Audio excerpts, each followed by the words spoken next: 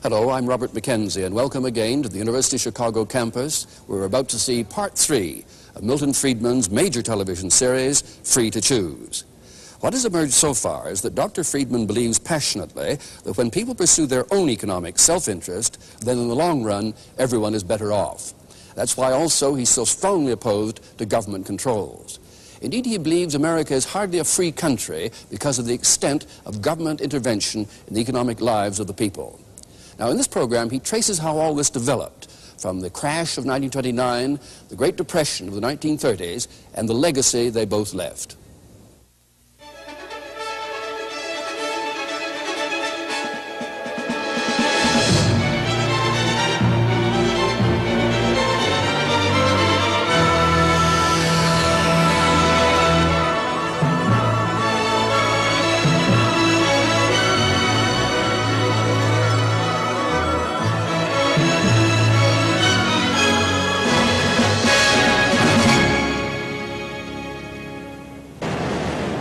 Delancey Street in New York's Lower East Side, hardly one of the city's best-known sights. Yet what happened in this street nearly 50 years ago continues to affect all of us today.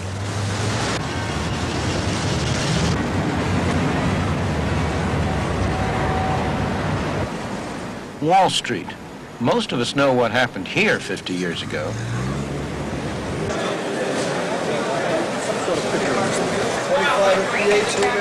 Inside the stock exchange, on October 29, 1929, the market collapsed. It came to be known as Black Thursday. The Wall Street crash was followed by the worst depression in American history. That depression has been blamed on the failure of capitalism. It was no such thing, but the myth lives on. What really happened was very different. Although things looked healthy on the surface, business had begun to turn down in mid-1929. The crash intensified the recession. So did continuing bank failures in the South and Midwest. But the recession only became a crisis when these failures spread to New York, and in particular to this building, then the headquarters of the Bank of the United States. The failure of this bank had far-reaching effects, and it need never have happened.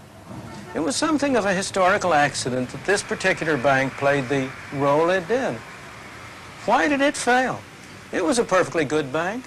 Banks that were in far worse financial shape had come under difficulties before it did, and had, through the cooperation of other banks, been saved. The reason why it wasn't saved has to do with its rather special character. First, its name, Bank of United States. A name that made immigrants believe it was an official governmental bank, although in fact it was an ordinary commercial bank. Second, its ownership, Jewish. Both its name and the character of its ownership, which had so much to do with attracting a large number of depositors from the many Jewish businessmen in the city of New York. Both of them also had the effect of alienating other bankers who did not like the special advantage of the name and did not like the character of the ownership. As a result, other banks were all too ready to spread rumors, to help promote an atmosphere in which runs got started on the bank, in which it came into difficulty. And they were less than usually willing to cooperate in the efforts that were made to save it. Only a few blocks away is the Federal Reserve Bank of New York. It was here that the Bank of the United States could have been saved. Indeed, the Federal Reserve System had been set up 17 years earlier, precisely to prevent the worst consequences of bank failures. The Federal Reserve Bank of New York, whose directors today meet in this room, devised a plan in cooperation with the superintendent of banking of the state of New York to save the Bank of the United States. Their plan called for merging the Bank of the United States with several other banks, and also providing a guarantee fund to be subscribed to by still other bankers to assure the depositors that the assets of the Bank of the United States were safe and sound. The Reserve Bank called meeting after meeting to try to put the plan into effect. It was on again, off again. But finally, After an all-night meeting on December 10th, 1930, the other bankers, including in particular John Pierpont Morgan, refused to subscribe to the guarantee fund, and the plan was off. The next day, the Bank of the United States closed its doors, never again to open for business. For its depositors, who saw their savings tied up and their businesses destroyed, the closing was tragic. Yet when the bank was finally liquidated, in the worst years of the Depression, it paid back 92.5 cents on the dollar.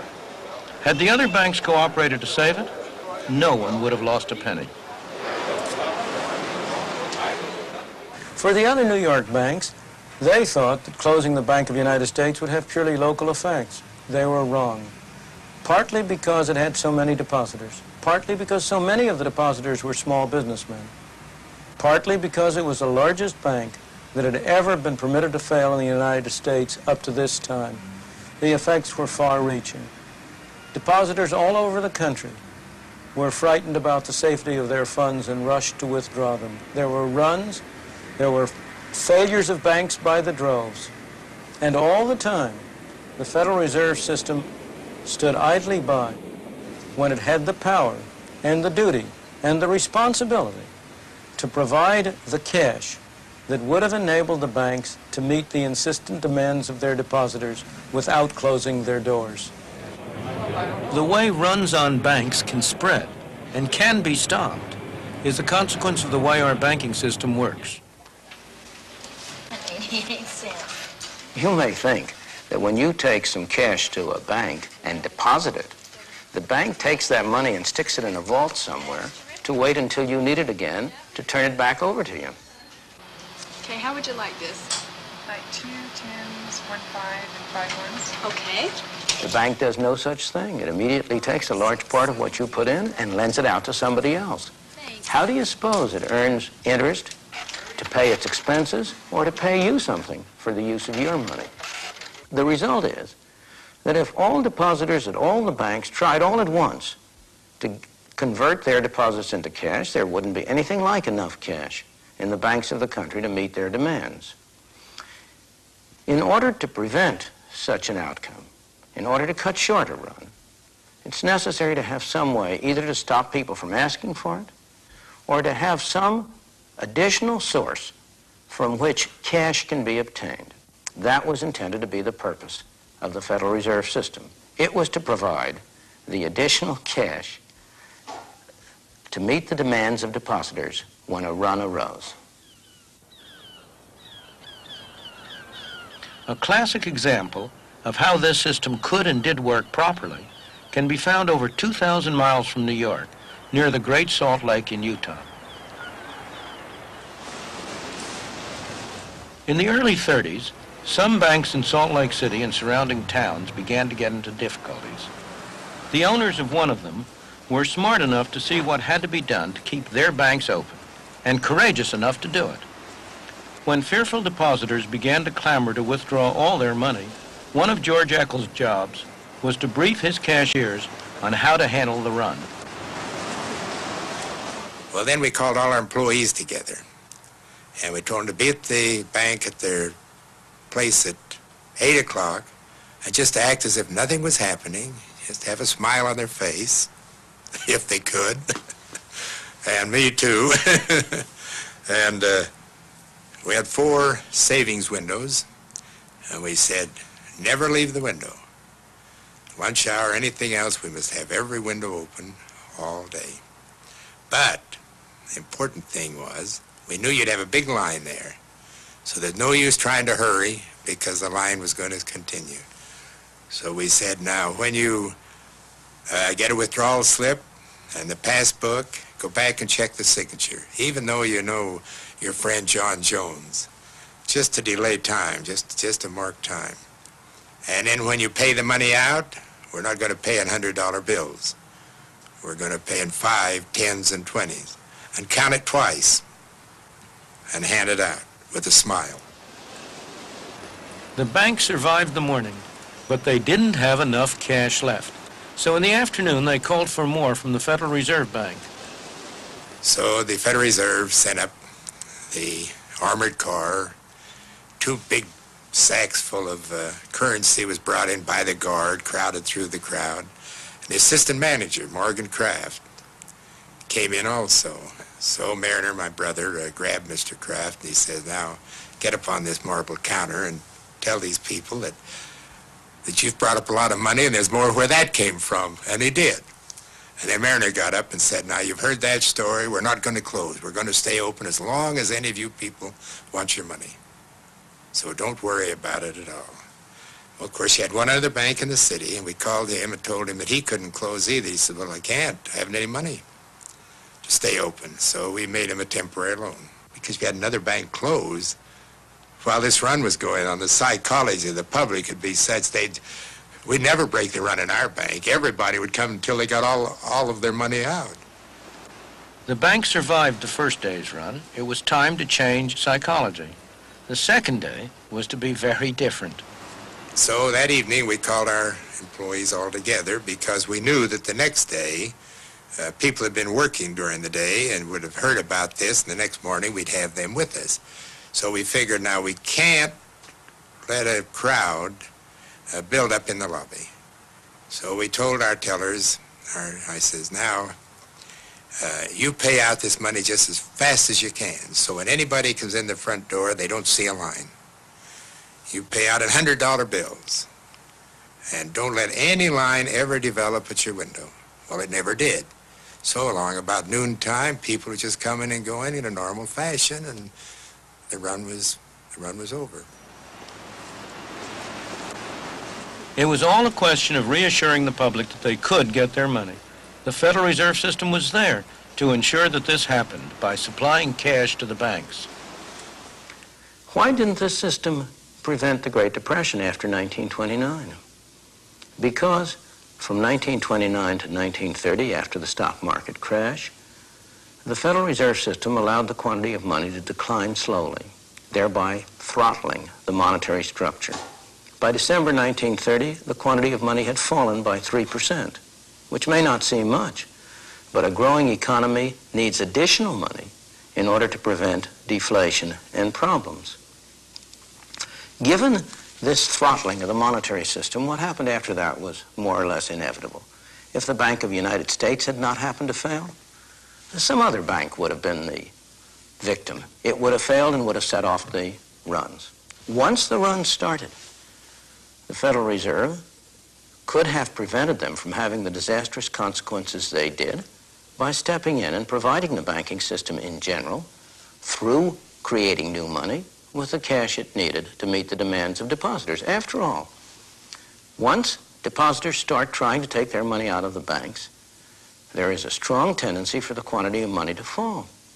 Each dollar of cash which is withdrawn from a bank had been backing several dollars of deposits.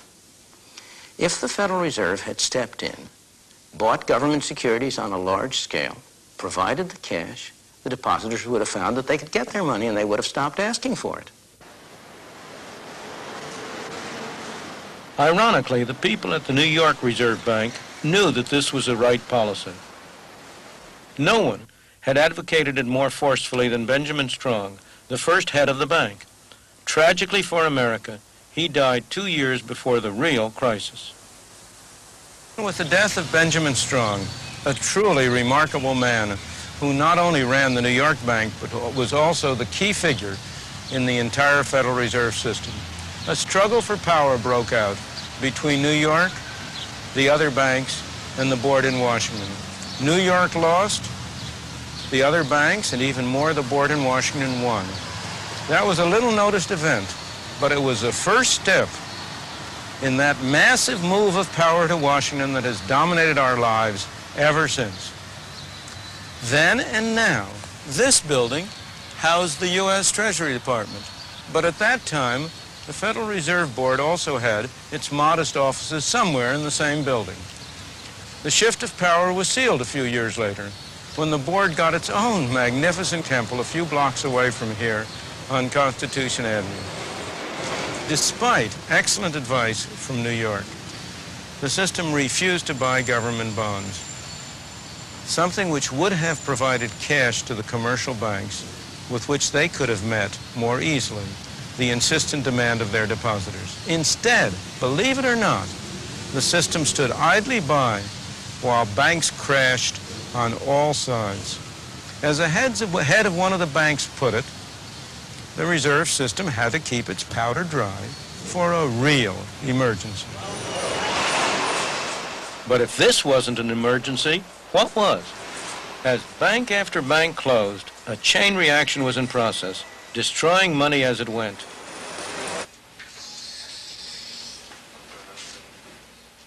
It's a process that even today, few bankers understand. If you ask an individual banker whether he creates money, he'll look at you as if you're mad. Of course not. He'll say, I don't create money. All I do is I accept deposits from my customers. I put a little of that deposit in the vault as a reserve, and I lend the rest out. I don't create money. From the point of view of the economist, the situation is very different. As I've explained earlier, most of the deposits on the books of banks were put there by an accountant's pen. But that simple fact is concealed from the individual banker because it doesn't happen here inside the bank. It happens as a result of the transactions between banks. As the men who ran the Federal Reserve knew very well, it happens when money loaned by one bank is deposited in another bank, to be loaned out yet again. In the Depression, the process was working in reverse. The banks were destroying money. Nonetheless, the Federal Reserve let it happen. The end result was that by the time the whole sorry episode was over, by 1933, the quantity of money in the United States had gone down by a third. The slow throttling had turned into strangulation. For every $3 of currency and deposits that people had had in 1929, only $2 were left. For every 3 banks that were open in 1929, in 1933, only 2 were left. The terrible depression that followed was a direct result of bungling by the Federal Reserve System.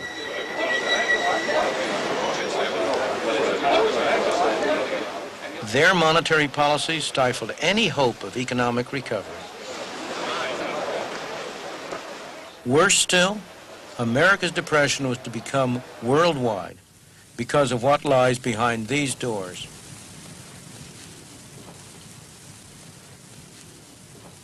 This is the vault of the Federal Reserve Bank of New York. Inside is the largest hoard of gold in the world.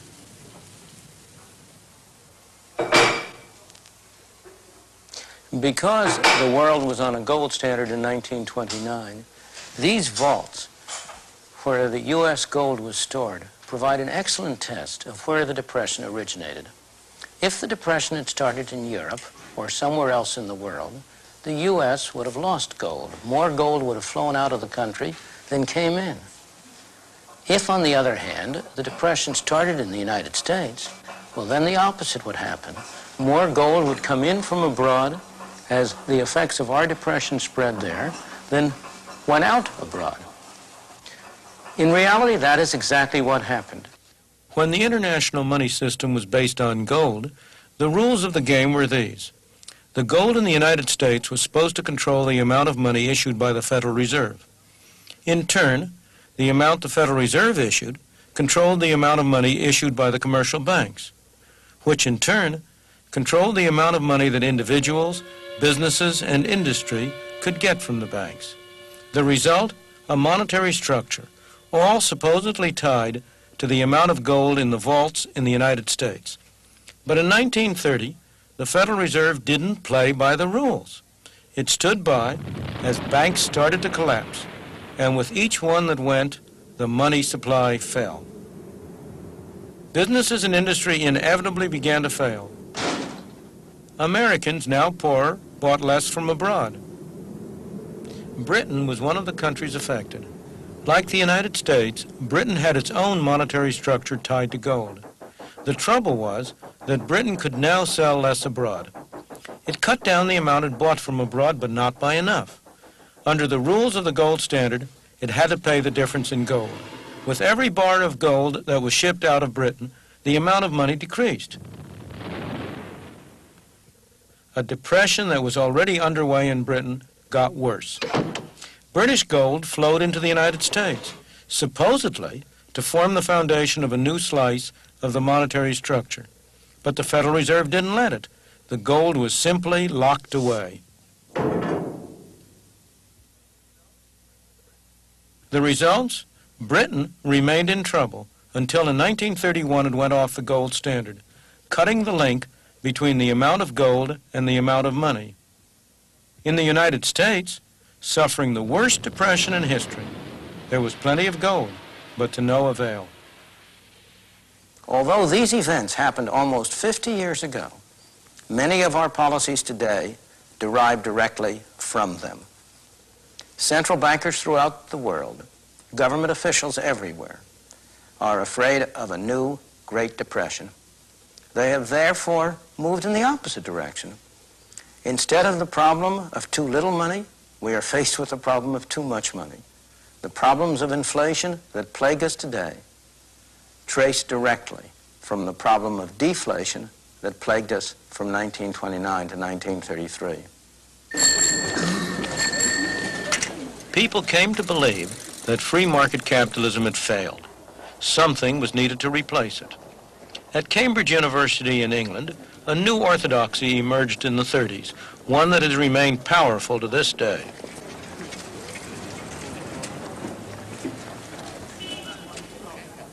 It owes its influence to the brilliance of one man. John Maynard Keynes was unquestionably one of the greatest economists of all time.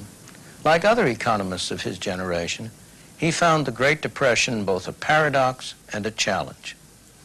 It was a paradox because it seemed to contradict some of the fundamental principles that economists had come to take for granted. Keynes rose to the challenge by constructing a complex and sophisticated hypothesis which not only explained what had been going on, but also offered a way out, a way to end the Great Depression and to avoid similar episodes in the future. The core of his theory was that what happened to the quantity of money didn't matter. What really mattered was a particular category of spending, in economists' jargon, autonomous spending. What kind of spending is that? It might be investment by business enterprises in building factories and adding to the number of machines and adding to inventories. It might be spending by individuals to build houses. Or, most important of all, it might be deficit spending by government. If private spending on investment, on house building, was not enough to maintain full employment, then government could always step in and spend enough to make up the difference. The theory of pump priming was born. The theory was a godsend to politicians who had been grasping at any expedient. After all, throughout the ages, politicians have been only too willing to spend money, provided they didn't have to tax their citizens to pay for it. And here along came a scientific theory offered under the most responsible of auspices that justified what they had been wanting to do all along. Is it any wonder that government spending has exploded ever since, or that deficit spending, even without the excuse of war, and on a large scale, has become the order of the day? In America, the new Roosevelt administration adopted the Keynesian approach. It authorized massive spending on government projects. It involved government increasingly in the running of the economy. It developed programs designed to provide security for every individual. In England, too, the idea that only government could bolster the economy was firmly established, as this film of the time makes clear. With the assistance of the national government, work was restarted on the Great Cunarder 534, and we all hope that this is a prelude to a period of increasing prosperity in the industry. Exports of cotton goods to India have increased, and as a result of the quota system in the colonies, which the national government introduced in order to diminish the dangers of Japanese competition, exports of cotton goods to those colonies have been more than doubled. One of the most important contributions which the national government has made towards the improvement of social conditions has been a housing campaign without parallel in our history.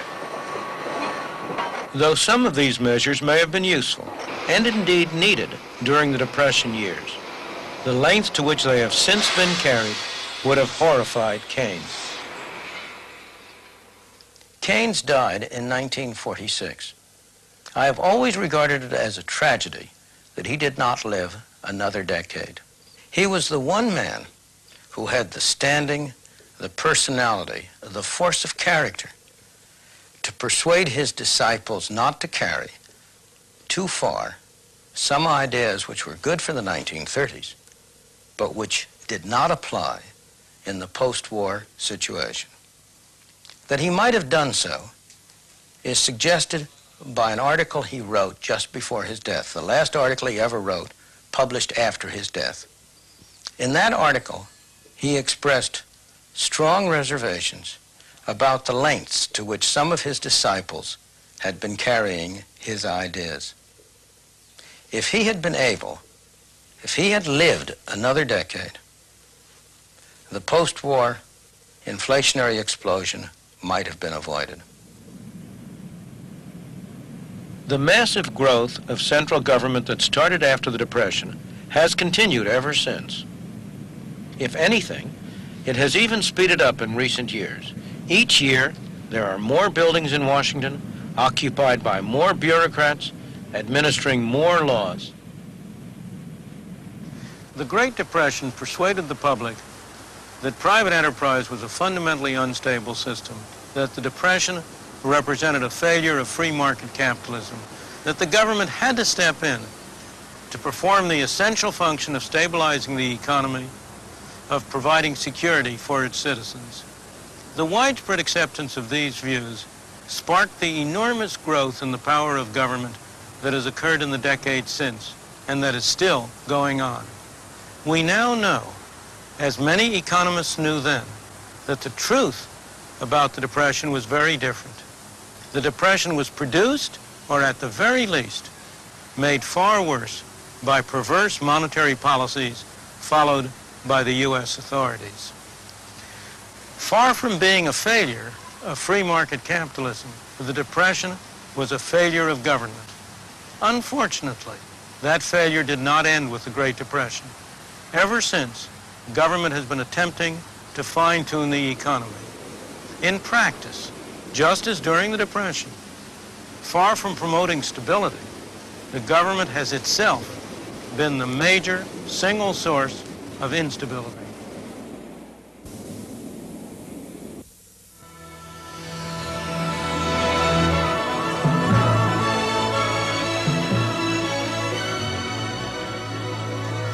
And now we join the invited guests here at the University of Chicago as they discuss Friedman's interpretation of those events and their implications for today. The 1929 crash, the succeeding calamities, were not the first of their kind. Capitalism has been subject to severe depressions since the beginning of the Industrial Revolution.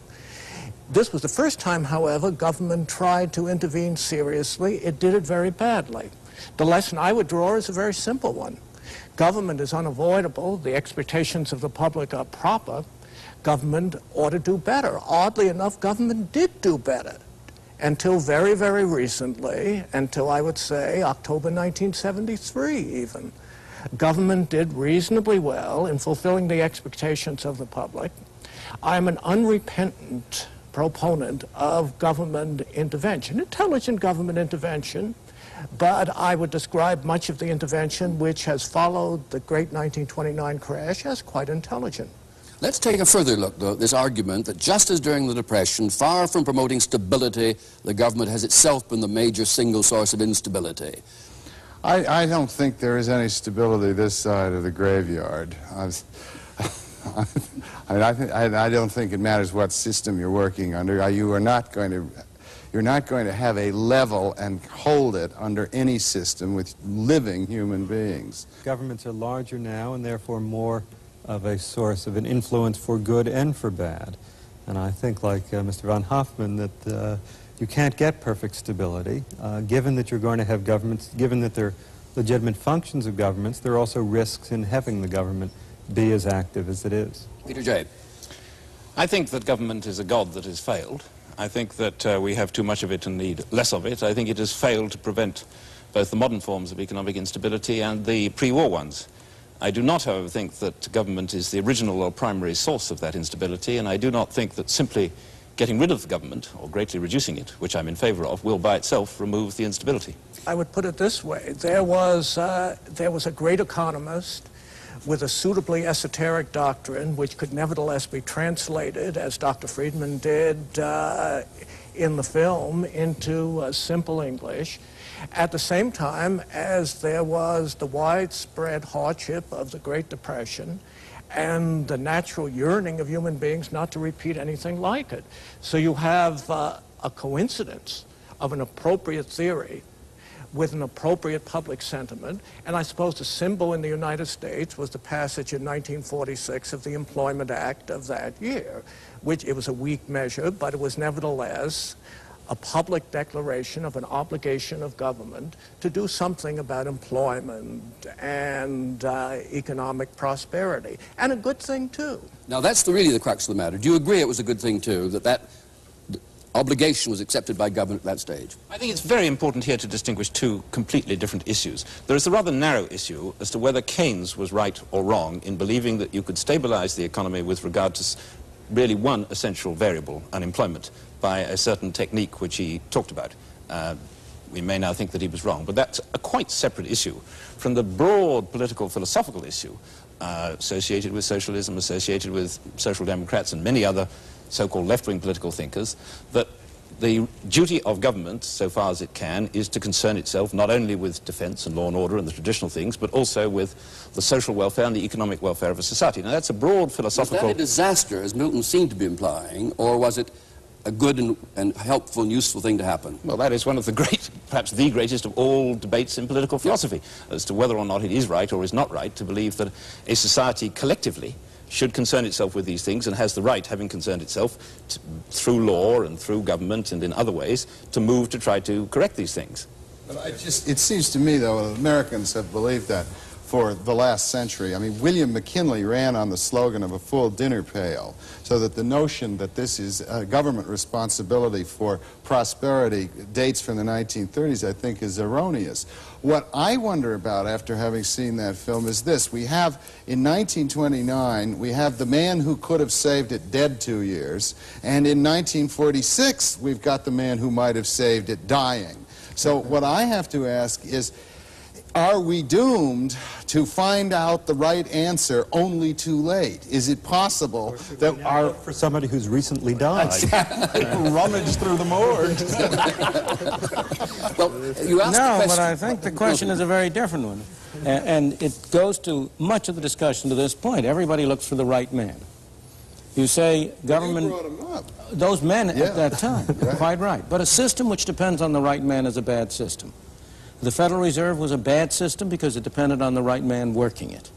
The idea of demand management, of the kind of thing we're talking about, where Keynes's death mattered, was a bad system because it depended on a particular man working it. The notion that the problem that Bob Cashman brought up, that the problem is not that government interferes, but it does it unintelligently, is again a demand for the right man, the man on the white horse who will know what to do.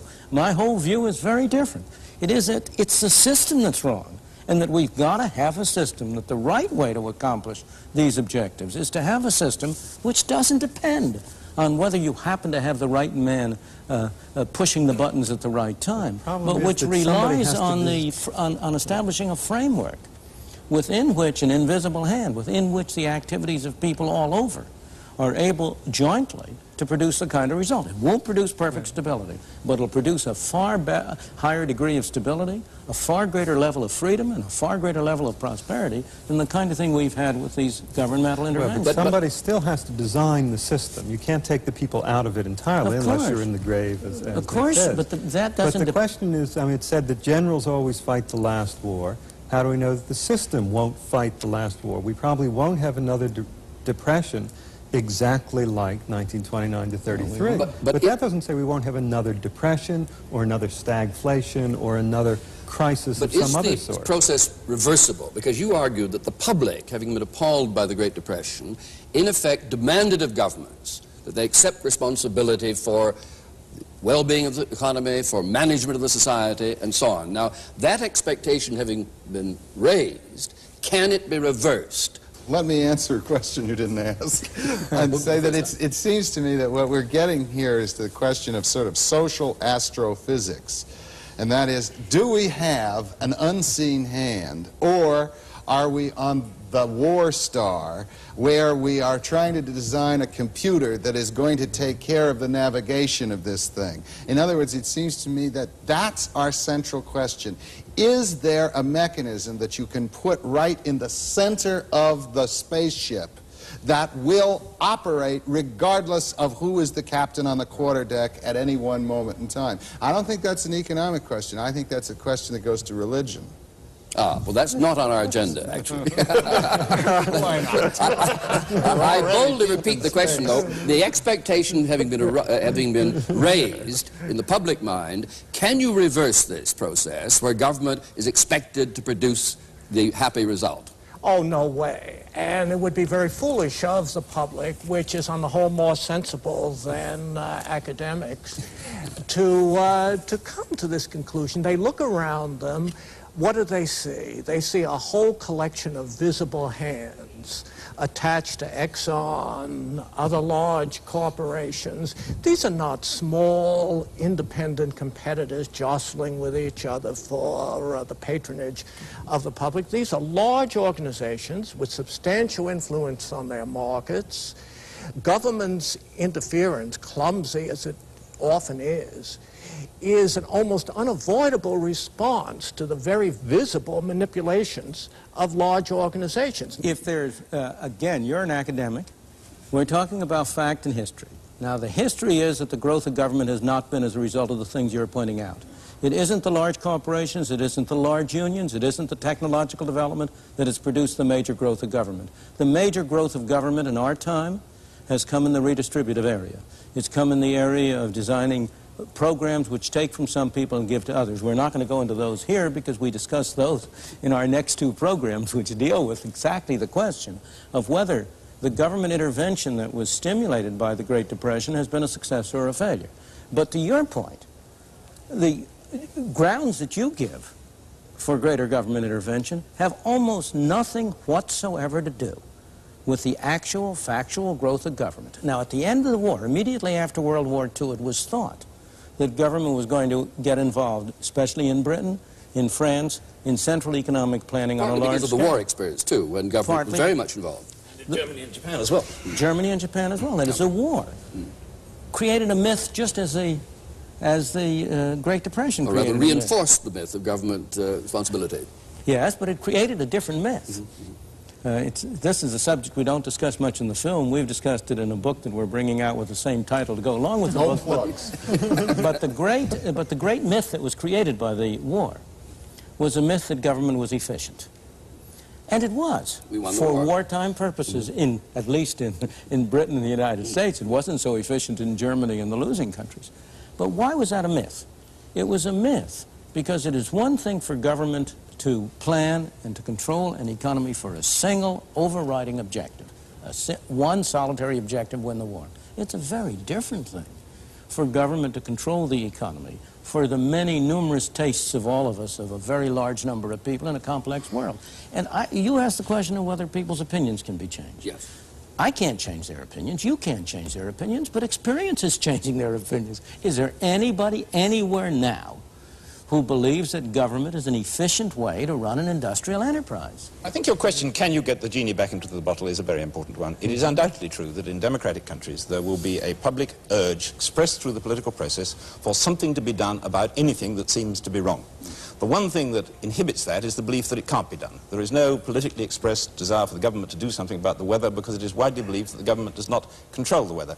It was widely believed under the gold standard and pre-Keynes that there was nothing the government could do about the kind of economic trade cycle and depressions that we had before that time. Since then, it is very widely believed, Milton may believe, I may believe wrongly, but nonetheless it's very widely believed that that is now a manageable thing, and therefore the demand is expressed that unemployment should not rise too high, inflation should not rise too high, and so forth. That we should have a war on want or a war on poverty. Now, if you believe, as Milton does, and on this issue I agree with him, that in fact government cannot handle this issue, and you want to get that genie back into the bottle, you can't simply do it by authorities or pundits or academics or others saying, here is a new rule, the government will do nothing. It will not intervene, it will not perform, there will just be a simple monetary rule. You've got politically to persuade people that this is part of a system which they can understand, which will in fact deliver for them the minimal economic objectives that they have, which are basically high employment and stability of prices and one or two other things. Now, in order to do that, you've got to describe a political economic system which will in fact deliver that result. And they will not believe, and in my opinion they will rightly not believe, that simply going back to where we were or where we imagined that we were in 1930 or 1870 by withdrawing the government from the game and doing nothing else will produce that result, and they're right not to believe it. The kind of pristine view that you appear to be putting up of no government isn't really a consistent view. Because I'm not putting up a view of no government. I'm putting up a view of a limited government, limited to specific functions. How you impose the limit. Note that today the budget of HEW is 1.5 times the whole defense budget. That is not where the major growth of government has come. Whether we spend too little or too much on the military is a very arguable issue which I'm not competent to discuss. Yeah, okay. But it is not the cutting edge of the dispute that we're engaged in. That cutting edge is on all these other functions which government has increasingly taken on its shoulders.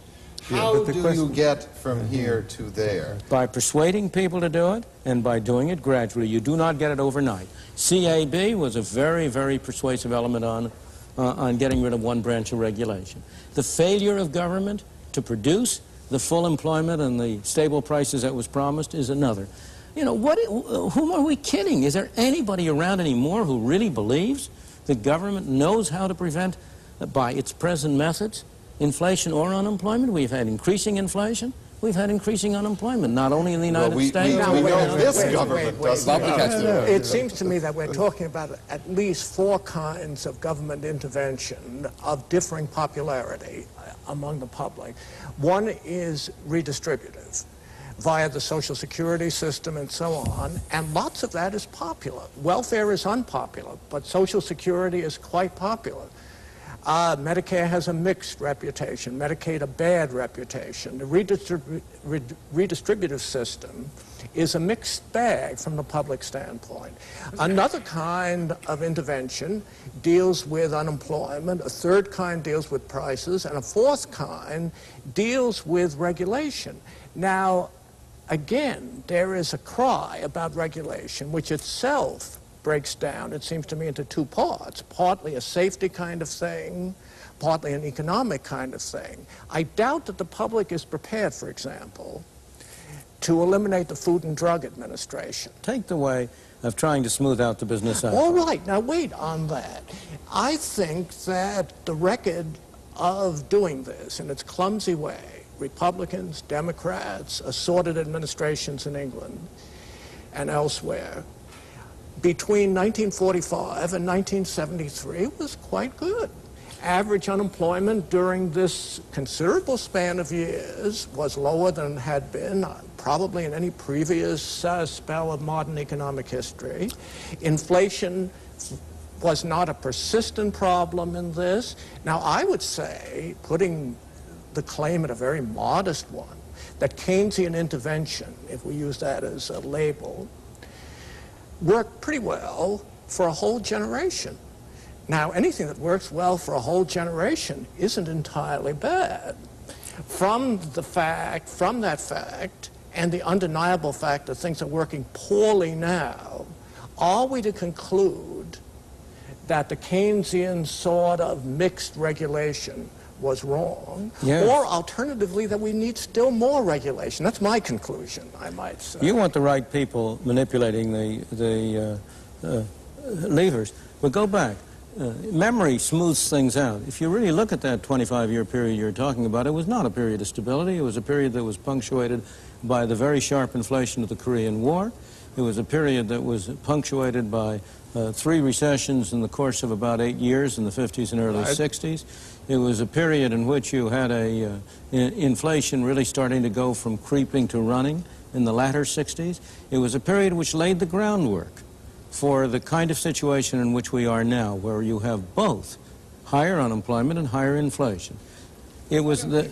Well, I mean, there were these movements, as we say, but they weren't the movements like the 1930s. There was a recession in 58. Yes, we all called it a recession. We all worried about it and so on, but it was a small thing, little potatoes. The same thing was true in earlier periods between the Great Depressions. If you take the area between the Great Depression in the United States of the 1870s and the 1890s, again, you had a period like that. If you take it between the Great Depression of the 1890s and World War I, with one minor exception, it was similar to that. So that what you have, and this is a historical fact, is that except for the Great Depressions, all of which are linked to monetary collapses and to governmental involvement, in the interim period, the society has been reasonably stable.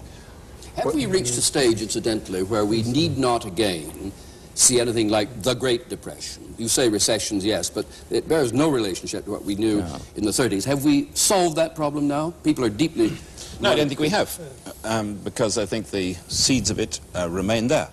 I don't agree with Professor Lukachman that everything was, I don't want to misparaphrase him, but did pretty well until 1973 and it suddenly all went wrong. It seems to me that the seeds of the subsequent instability, stagflation, were there before, that each time around the economic cycle, inflation went a little faster. Each time around the economic cycle, unemployment tended to be a bit higher. But this brings me to what is my disagreement with Professor Friedman. I agree with him that government has failed to correct, and is bound to fail to correct, that instability. I do not agree with him that it is the root cause of that instability, or that simply removing or containing the government will remove that instability, because his constitution, and I agree with all the things he wants to put into it, but I want to put more into it, leaves big capital entirely free to operate. Now, he doesn't mind that. In response to big capital, you are bound to get, as a simple natural reaction, big labor. He doesn't mind that. He's quite happy with that. But my contention is that once you have big labor, you have a way of setting rewards in society, not only by trade unions, but through all sorts of other processes whereby groups get together in order to exploit the political process and legal rights and to protect themselves from competition, in which inevitably people set rewards above what economists call the market clearing price for labor, i.e. they set levels of reward which make it impossible that everybody should be employed. You therefore have a built-in tendency to high unemployment. If governments react to that on the Keynesian pattern by trying to inject spending which will enable these people to be employed, then I agree with Professor Friedman that all you get is faster and faster inflation, and that, if you like, is caused by the government. But the government is a proximate cause of an original instability that is already there, and there's nothing in Professor Friedman's constitution which would correct that inherent, if you like, contradiction or flaw in classical Western political economy. Do you deny, Peter, no, I want to ask just one question of Peter. Do you deny that big government plays a large part in the rise of big capital and big labor? I think they're interactive. I once said big capital causes big labor, causes big government, causes big failure. And that is the tragic story, in my opinion, of the 20th century. We have to unravel that. If you start that route with big government, will it be wrong? Big government causes big capital, causes big labor, causes big failure. I don't think historically that's what's happened. But you and I are agreed we don't want big government. That's right. What we're disagreed about is what else we need. I think something is seriously wrong with a beautiful system which develops this big, clumsy, aggressive government, huge corporations with more influence over their markets than is desirable from the standpoint of free competitive theory, trade unions, which at least according to some opinions have a similarly malignant influence on their markets. There must be something radically flawed with a capitalist system which allows these institutional developments. This doesn't alarm me because I'm a socialist, but I would readily... There must be something radically wrong with the socialist philosophy which allows the much worse developments that have occurred wherever there has been any real significant attempt to put a thoroughgoing socialism into practice. Socialism is a word of many meanings. No, I think we might easily get into a quite separate debate. Right. I think it's possible to note in passing that they may both be right, that conventional capitalism, conventional socialism as conceived in the 20th century are both wrong, and that the polarization of the debate between those simple two alternatives greatly impoverishes the real range of political economic choices which modern societies have. But what has happened? Over and over again, one claim after another for the kind of socialism, this kind of socialism or that kind of socialism, has turned to ashes.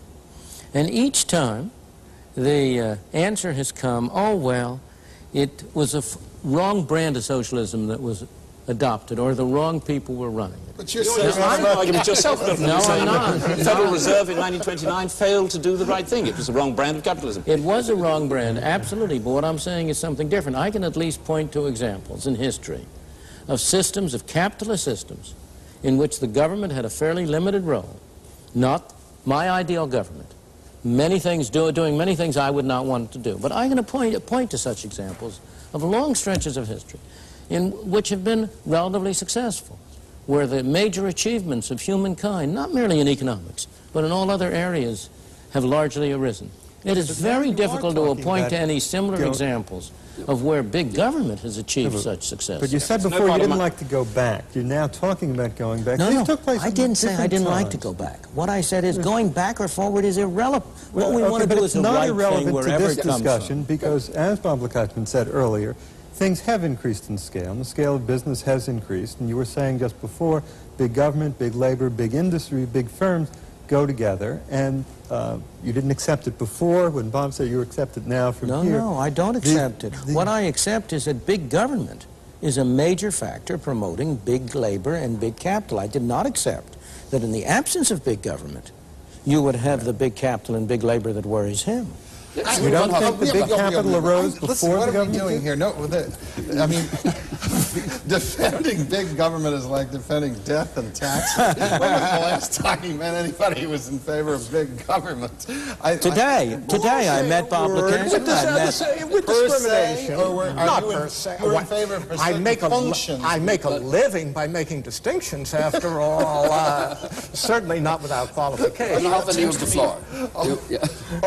What I was going to say is, I think most of us are not in favor of big government as a theory.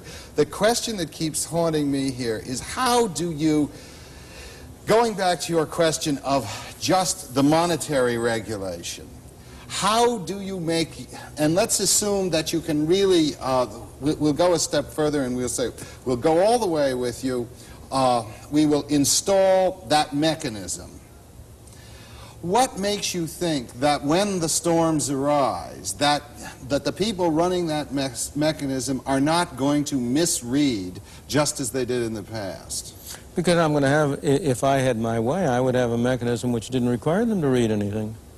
In other words, simply a money formula. Absolutely. It is cranked out in relation to the GNP regardless. Right. The question is, how are you going to keep them tampering with this black box that you have a thing? I'm not going to have a black box. I'm going to have a very visible system. I've written out, as you know, I know. Developed at great length the precise details of what I would do. It will calculate this, but then there's going to be someone who'll come in, the people that you dislike will say, but we could do it a little bit better by doing it this way or that way. Of course. How will you keep them from doing it? Well, in the only way in which you can do it in a democratic society, by establishing both a written and an unwritten, and the unwritten is just as important as the written, an unwritten constitution on the part of the public at large, an acceptance of the view that this is not what people in government ought to be doing. That their sacred measure.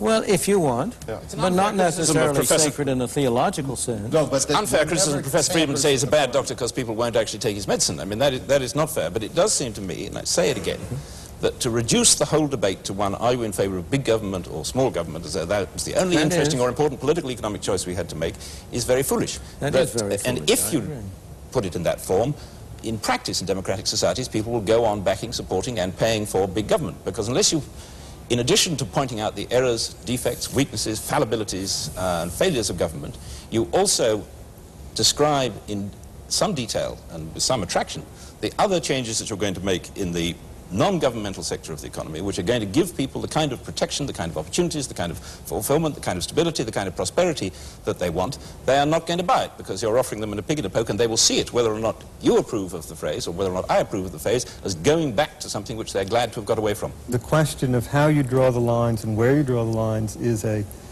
difficult one, and I can't see any possible way of somehow making a decision on that that will stand like the Rock of Gibraltar against all comers. I don't think that the public is going to, nor should it, choose ideologically. I think it's going to favor and disfavor certain activities of government out of its experience, by its perception of what's good in its own interests and so on.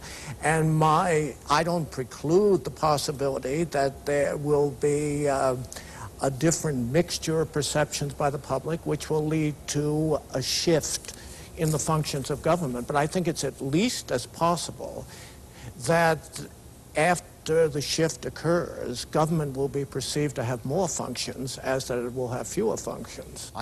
It seems to me also that you could have the monetary policy that you're talking about and have the very big HEW, etc., and more easily.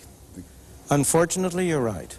Now, could you dilate on that? No, I meant it, seriously. I agree with you. I agree with Nick. So these are separable issues.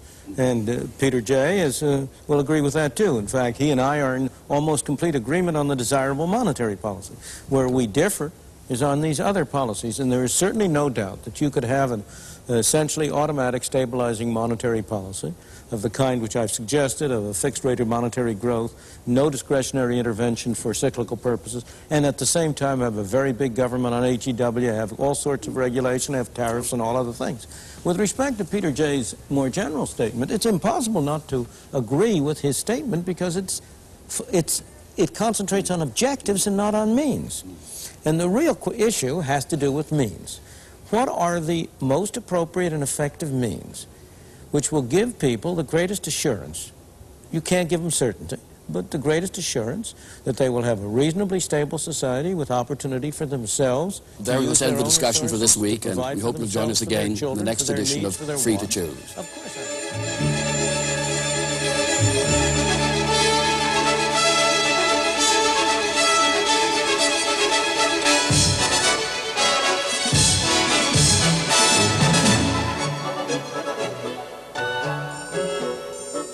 Next week, does the government's welfare system really help the poor and needy, or is it a scandalous waste of taxpayers' money?